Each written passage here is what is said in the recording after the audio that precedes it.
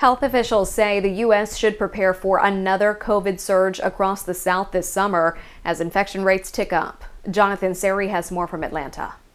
It's happening again. 2 new Omicron variants sweeping South Africa have been detected in the U.S.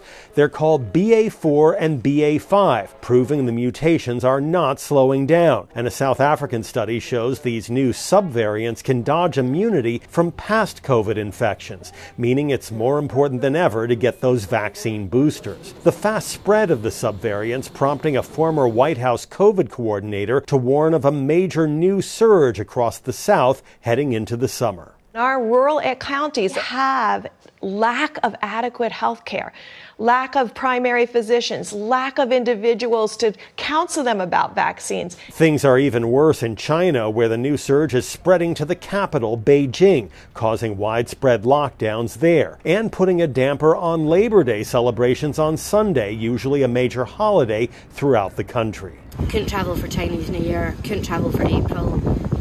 And obviously this seems to be sort of what's happening around about every holiday. Meanwhile, back home, Moderna is reassuring a skeptical public that their shots for children under 6, currently awaiting approval by the feds, are effective in preventing hospitalization, even though they only block about half of Omicron infections. It's really consistent with the adult data, which is very reassuring. As the numbers are going up again, parents are getting more nervous. The FDA's Independent Advisory Board is scheduled to meet in June to discuss giving Moderna's shots to younger kids.